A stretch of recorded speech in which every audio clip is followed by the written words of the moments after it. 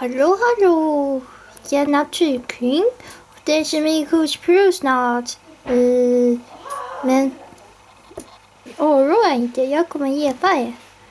Idag ska jag prata om hur man balanserar kemiska formler med oxidationstal. Först måste vi ha koll på grundläggande regler. Det finns på sidan 129. Ja, inga problem. Först kan vi börja med något enkelt. Magnesium reagerar med syrgas och bildar magnesiumoxid. Magnesiumoxid här är grundämne som har otenol. Och syre har sitt oxidationstal -2 i föreningar. -2. Och summa av OT i en förening ska vara 0. Därför ska det vara +2 här. +2. Och nu ska vi kolla på OT-sänkning och höjning.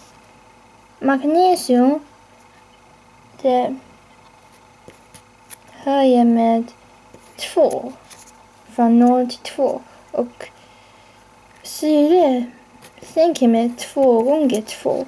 Det blir 4. Så det måste vara lika stora, så magnesium måste ha en 2 framför. Till sist ska vi kolla om de är lika många atomer i varje led. 2 magnesium och 2 syre. Ja, klart. Lite svårare blir det nu. Aluminium och syre. Aluminium är faktiskt lite svårare eftersom aluminium har +3 ibland. Så vi kan försöka balansera det med oxidationstalet. 0, 0, -2. Så 3 gånger -2 är -6. Här måste det vara +6 för att föreningssumma ska vara 0. Och 6 delat på 2. 3. Här är +3. Ja. Bam, bam, bam. Nu kommer den riktigt svårt uppgiften. Se till om jag kör för fort. Okej. Vi börjar med syre. Med grundämnen först. Som är 0. Sen syre. -2. -2. Väte +1. +1 här. Ska vi kolla på kväve. Kväve här ska vara här är 1 gånger 3 är 3. Så det ska vara -3 här. Här -2 +2. Vi ser att kväve har en ökning från -3 till +2. Det ökar med 5.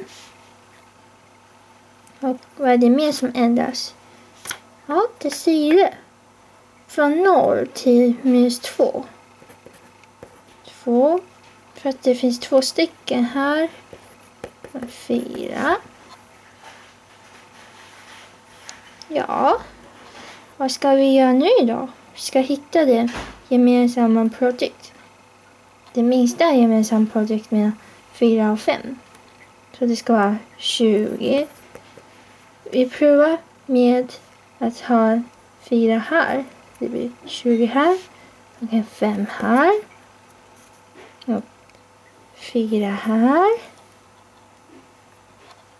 Om vi tittar på väte så har vi 12 stycken väte här. Och ska vi ha 6 väte här.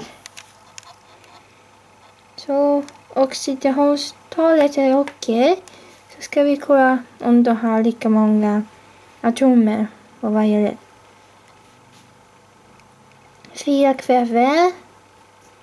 12 väte. 10 syre. 4, 6. Helt klart. Yay! Det är det sista exemplet som är den uppgiften som kom i provet. Metalgen kan få se genom reduktion av järnoxid och kolmonoxid används som reduktionsmedel, vilken då oxideras till koldioxid.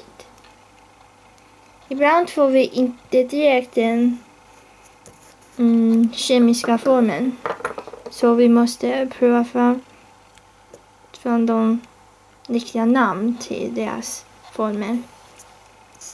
Så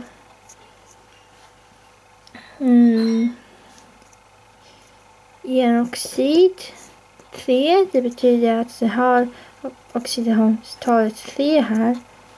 Så det ska vara 2, 3. Vad ni ser så.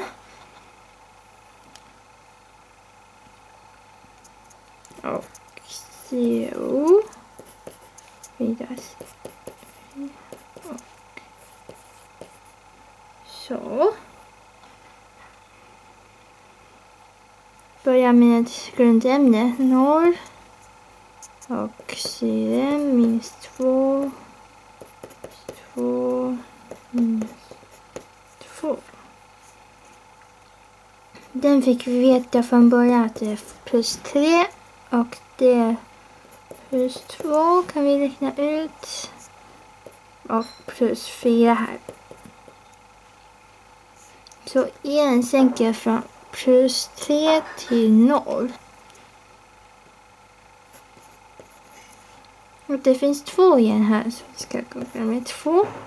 Vi skriver en 2 här så länge, fast det är obalanserat. Och ja, kol från plus 2 till plus 4. Så. Nu ska vi se. 2 och 6. Då kan vi ta 6. Så vi gånger 3 här och en 3 här. Ska se. Så det sänker med 6 här och ökar med 2 här. Och syre ändras inte. Kan vi kolla om det är balanserat. 2 igen. Ja. 3 syre, 6 syre, 6 syre här. 3 kol och 3 kol. Ja, det är också balanserat. Yay! Här finns det några övningar. Ni kan pausa för att notera. Här har vi fullständiga lösningar.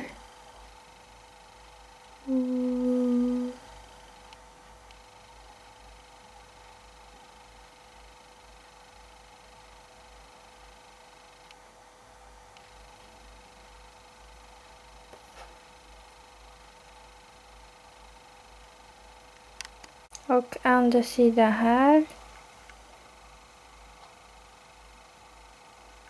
Här har vi lite tips. Vänsterledens totala laddningar är lika med högerledens totala laddningar. Det vill säga att om vi kollar på den sista, då har vi plus 6 här och plus 4 plus 2 plus 6 här. Så vi behöver inte ha sådana här ämnen. Vi kan ha joner också.